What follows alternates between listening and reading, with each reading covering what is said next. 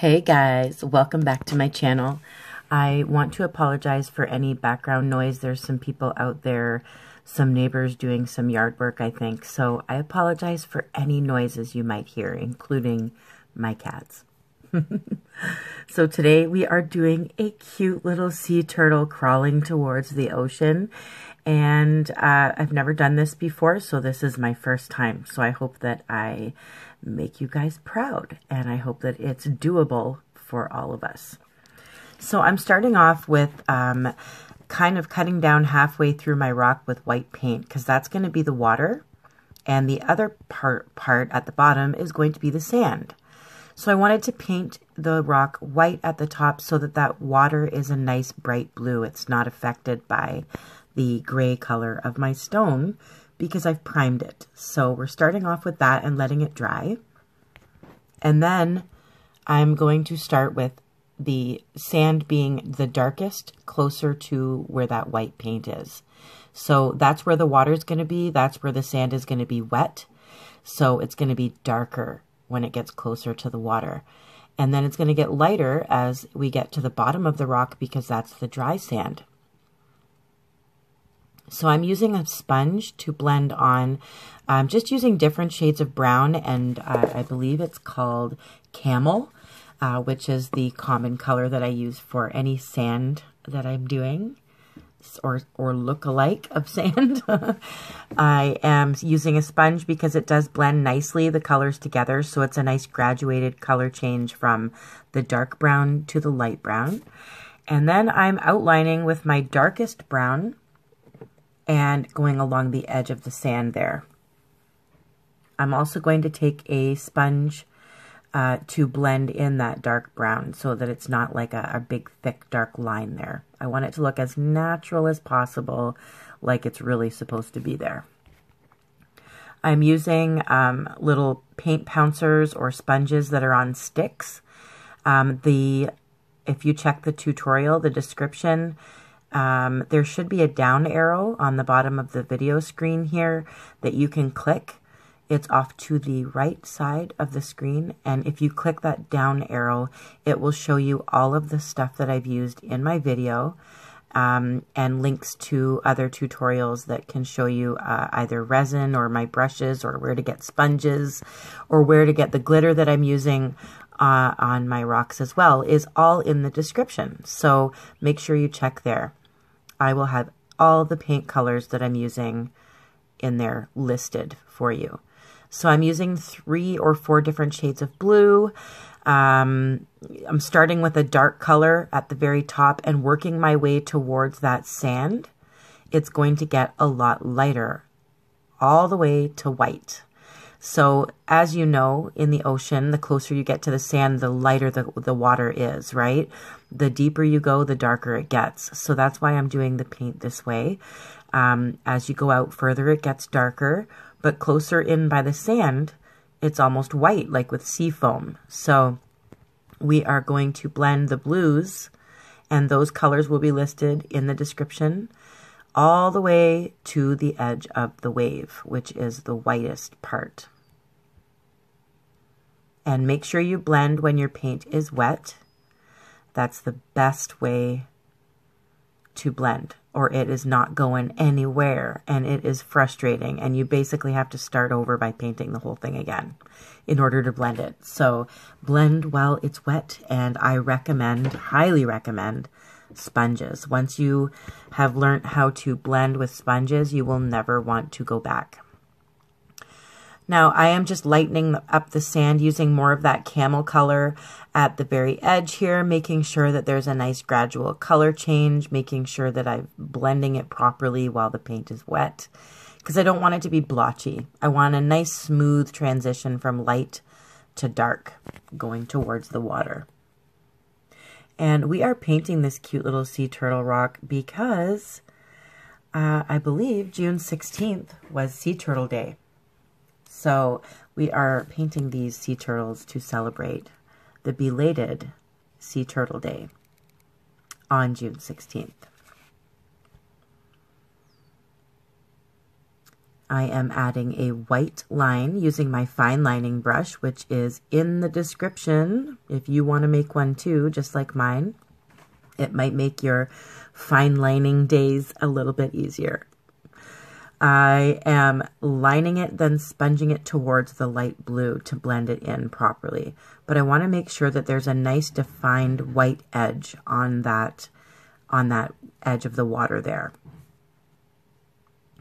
And I'm not adding gold today. You're very welcome to add gold. I didn't realize until after I did the entire video that I didn't use gold. So you can use gold on your turtle. I think it would make it really cool. But today I didn't use any gold, but I am going to use glitter, because what would a Rachel's Rocks tutorial be without gold or glitter? Come on. I have missed you guys. I did go away last weekend, one night with my kids, one night with my hubby to celebrate our anniversary, and it was amazing. I got inspired, and so I wanted to get out some tutorials for you guys before the long weekend this weekend, because it's going to be my long weekend here in Canada, and then I'm going on a week's vacation with my kids to a campground in a trailer, and I will be bringing some rocks. So you might see some cool rocks next week, as well as possibly even a tutorial right from the trailer. You never know. Now I am literally just defining that entire wave of water with the white paintbrush. And then I'm sponging very lightly a very small amount of white paint to make another frothy, sea foamy wave, the leftover wave that's sitting on the sand after when the waves roll back into the ocean. There's always a little bit there, right? So we're going to make sure that we have that with using the sponge and a very small amount of white paint. I'm just kind of scrubbing on these leftover waves. That's what I'm going to call them, leftover waves. And we're going to define those little light sponge marks with the white paintbrush as well, just like we did with that first original wave.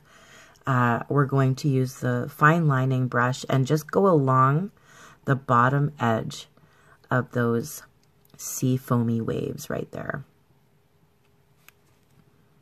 And then it just looks like they're rolling back into the ocean slowly. We look like we got some movement here. The best part about my tutorials is that you can stop at certain spots. If you don't want to put a turtle on your beach, you don't have to. You can put an anchor, you can put a starfish, you can write your initials and your partner's initials in a heart, make it look like you drew it in the sand with a stick. There's lots of things that you can do from here. But today I'm adding a turtle, and I'm now adding my hologram 2796, my teal colored sparkle. I'm doing the same thing I did with the white paint.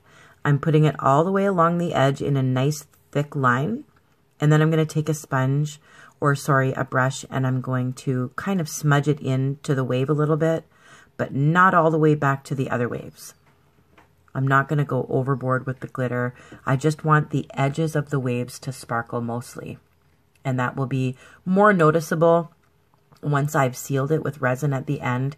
The glitter is really hard to show off on my videos. I'm sure you've noticed this before, but if you've purchased one of my rocks from Etsy, you know that the pictures don't do my stones any justice whatsoever. When you finally get them in your hands, you understand the glitter of it all. You understand the gold of it all.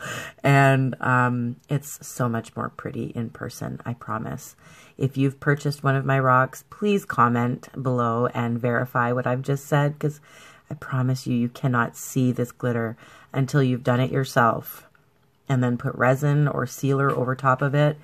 This glitter is to die for, I promise you. And it does a lot to your paintings too, depending on what you do with it.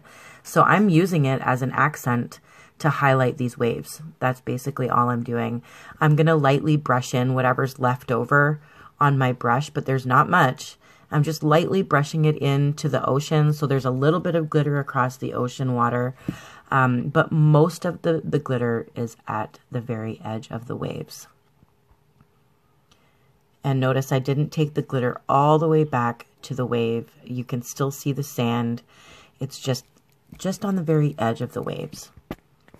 Now I'm using a mixture of classic green and real brown. It's a dark, dark, dark brown, like dark chocolate. And I'm mixing those together to make the colors of my sea turtle. I've looked at pictures. I'm not a professional artist. Well, I guess I'm professional, but I'm not a realistic artist, and I didn't go to school for this. I'm self-taught, so my turtle's not going to look real. So feel free to make fun of my art skills, but don't make fun of my cute little turtle because you're going to hurt his feelings. So please be nice. I am, after looking at pictures of turtles, some of them are kind of grayish black. Some of them have some green on them. Some of them are just, you know, running so fast you don't even know what color they are. So today mine is going to be a dark brownish green. And we're going to lighten the shell up a little bit with the classic green. And then we're just going to define some of the shell bumps with some glitter, which you can use nail glitter like I'm using today. Link is in the description. Or you can also get away with using eyeshadow. If you don't know a girl who's got some extra eyeshadow laying around, there is something wrong in your world. So if you don't have any, you will be able to find it easily. You can even pick it up at a dollar store. Basically, just use a little bit. A little dab will do ya. And it's just to highlight certain areas on your artwork. I like putting it on my turtle shells when I make turtles. So why not put it on my sea turtle crawling towards the ocean? You will see at the very end. And it's, once again, you can see it a lot better in person. But I will be able to show you it a little bit better once this has been sealed with resin. So you can see all my brush strokes, which I can't stand. I don't like seeing that. It depends, I guess. It depends on whose artwork it is. It might just go having brush strokes everywhere. But for me, I'm so addicted to sponges now that I sponge everything so that it looks kind of airbrushed. So I'm using a sponge to get rid of all of these brush strokes on my turtle legs and my turtle shell, which I'm turning green.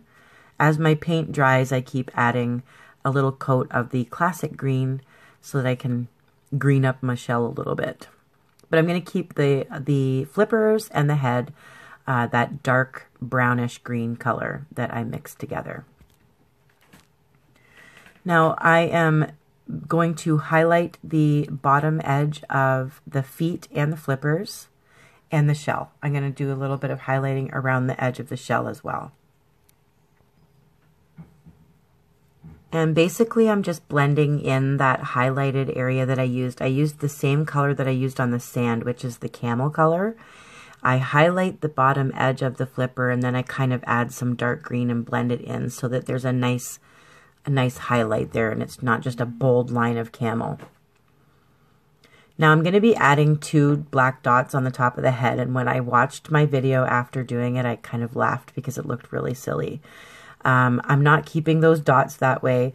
I'm actually going to kind of put like little half eyelids over top of them once they're dry. And then they look a little bit better, but not much. I'm not too great with the turtle eyes. So you will see that, and feel free to laugh because just know that you're laughing with me. I'm also highlighting the bottom of the flippers, the back feet, and just making sure that it's all blended in nicely. I do outline my turtle in black as well once I've got everything all done. But that's optional. You don't have to. I just feel like it kind of comes off the beach a little bit when I highlight it, or sorry, when I outline it in black. Make sure you do check the description for the brushes that I'm using, blending brushes, the sponges, the glitter, the fine lining brush that I use on all of my stones. All of that information is in the description. I have left everything there for you for free so that you can learn and you can teach yourself just like I did. So don't miss out on all of that stuff that I'm putting in the description. So I'm outlining that camel color on just the edge of the shell, just to kind of highlight that as well. I think he's super cute already, and I think he probably does need a name, so feel free to throw out some cute little sea turtle names in the comments. I'd love to see them. Now, because I missed you guys so much, I have 3 tutorials coming out this week. Hopefully all today. One will be a beautiful patriotic July 4th rock for you USA people. And also Canada Day, where I'm from, is happening on Monday. So I'm also doing a Canadian rock to celebrate Canada Day. And then, of course, this cute little sea turtle. So you guys, because you're amazing and you're so supportive, and you all are quite the bunch. You are a rock solid group of people who are extremely beautiful and extremely talented. And I just can't get over some of the beautiful words that I read every day. That's what I wake up to every morning. I spend like the first 45 minutes of my day going through as many comments as I can and answering as many questions as I can. So if you hear me commenting back to you early in the morning, that is why. That is the only time I have to do it. But because of all of those beautiful words that I'm reading every day, I wanted to make sure that you guys know I love you. And I wanted to get out 3 more tutorials this month before I go away next week. Although, just because I'm going away does not mean I will not be painting. Keep this in mind. I will paint until the day I die. See, I'm putting little eyelids over his eyes now so that they're not so bulgy. So he looks like he's headed towards the ocean. I'm trying for you guys. I do this like freehand while I'm videoing, and sometimes it doesn't look the way I hoped it did, but I still think he's cute. He's just got half eyes now. Now that I've outlined him in black, I am going to work on the shell a little bit now that that paint is dry. So I am just taking that light camel color again. Very, very small amount. It's barely on my brush. So make sure you dab as much off as you can on a towel or on your paint tray. Just get as much of that paint off as you can. You barely want any there. And I'm just going in and I'm smudging on little patches, like just really messy little smudgy patches. Maybe that's what his name should be. Little messy little smudgy patches. And I am dabbing that on. It's going to look a lot better soon. I'm just kind of smudging it on there so that so it looks like there's some bumps on the shell. I promise it's going to look better soon. Now that those smudges have dried, I'm going to take my dark brownish green color that I used on the body parts of the turtle again, and I'm just kind of going around those smudgy parts. And I'm not doing it perfect, I'm doing it messy, but I'm just kind of defining those little smudgy parts to make it look like there's some definition and design on the turtle shell. Now here's where I used nail glitter. You can use eyeshadow, like I said. You can use eyeshadow for this just to kind of highlight those little smudgy patches, and it makes them stand out a little bit more. It makes them kind of lift up so that they look like bumps on the turtle shell. So right now it looks kind of weird, but you will see once I have resined it that it really helps make that turtle shell come alive a little bit. It's a promise. Now he's running, right? So you got to make it look like he's been running. So we're putting in some little divots in the sand where his flippers were as he's scurrying towards the ocean. So we're just in little random spots where you think his flippers might have been as he was traveling along the sand. Make sure that you see his shell at the bottom part. It does drag in the sand. If you look up sea turtles, you do see a little drag mark from the pointy part of their shell there in the sand. So make sure you drag down some of that darkish brown. Make sure, once again, with this part, you don't have a lot of paint on your paintbrush. Just use a very small amount so that you can kind of scuff it on to your sand there. And make sure there's a drag mark. And you can also add like a starfish. You can add little seashells, which I'm going to do. I just use like a toothpick and add some little rocks and pebbles with black paint and brown paint, and a couple of seashells with the white paint. But literally it's just like a dab with a toothpick. It's nothing fancy. I'm not going all out on that stuff. I just wanted to make it look a little bit more like a beach because there is little seashells and little stones and stuff on the beach. So I'm defining his little turtleneck a little bit more because there is like a neck part and then a head, and you can't really see that. And I figured I'd better give him that because that probably helps him get inside of his shell. So I don't want to miss that part. I'm sure you guys would let me know, oh, you forgot his turtleneck. I'm just making sure that those flippers are highlighted once again with my camel colored paint. You get to stick with all the same colors throughout.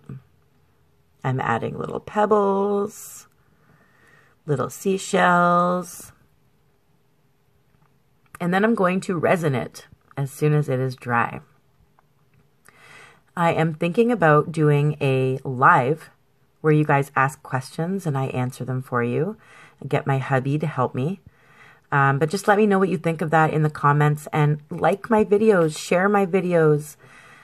Here it is resined, guys. Like, look at that.